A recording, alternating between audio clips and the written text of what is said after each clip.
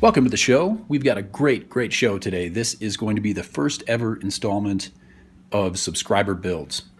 We have some great examples today sent by a couple of different viewers, and I think I'll just jump right into it. I will say though that if you want to have your knives or other builds featured on this channel, you can send pictures and maybe a short explanation to FargoFX, that's FargoFX, at zoho.com. And that's an email I set up just for this purpose. So if you send me an email there, I will get it and I will know that it's for these subscriber build segments. I'll also have that link in the description below. And if you send pictures to be featured on the show, I will absolutely shout out your channel. And I will also leave links to your channel. So anytime I do one of these videos, you can always check in the video description. There will be links to the channels whose builds were featured in these videos. And with that, we'll get right to it. First off, we have some beautiful leatherwork and metalwork, as well as a very well-made knife with an antler handle. This came to us from John Capps, and he wrote a little bit about it. And just listen to this, what a great story. John says, I put the knife together several years ago. My 13-year-old found it and asked to have it, so I had him help me make the sheath and the belt.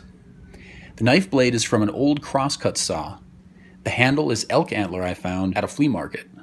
And the belt buckle was made by my grandfather and myself 20 years ago. I braided the stainless rods together while he heated them with a torch. My grandfather was quite the craftsman. That is a really cool story, and I have to agree completely. The craftsmanship here is incredible, and I would say it runs in the family, because you and your 13-year-old have produced some incredible work here as well. So I want to say thank you very much to John Capps for sharing these pictures with us, and also for sharing this amazing story. And I will add that if you haven't seen John's channel, you should definitely go and check it out. And I'll have that link here, and as I mentioned, it'll be in the description below.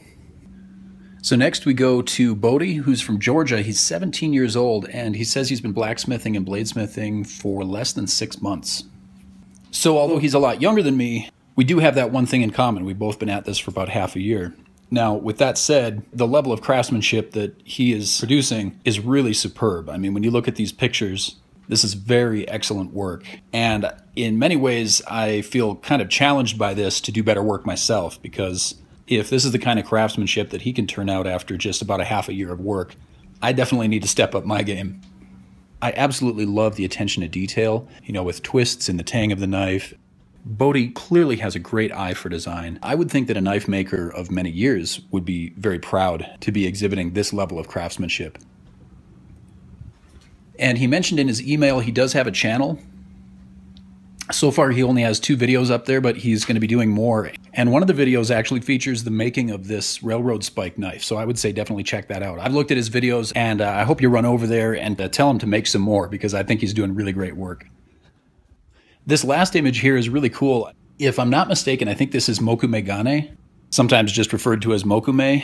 It's essentially a kind of pattern welding. It's kind of like Damascus, but the materials used will often be like copper or silver or nickel or things other than steel. And I guess I could be mistaken. It might just be the lighting of this picture. This might actually be a type of Damascus, but I'm pretty sure it's mokume. And I'm not sure the method he used to make it, but I know I've seen a couple of other videos where they've stacked quarters, because American quarters are made of copper and I think nickel. And so when you stack them and then forge weld them, then you hammer them out, you can get some really cool patterns out of that. And I think that's what this is. So Bodie, maybe you want to comment on that below and just tell us a little bit more about this. I think that'd be cool. Or if there's anything else that you want to say, I would invite both you guys to comment below.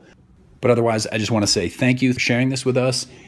And thanks to all you viewers for watching. I hope you enjoyed this show.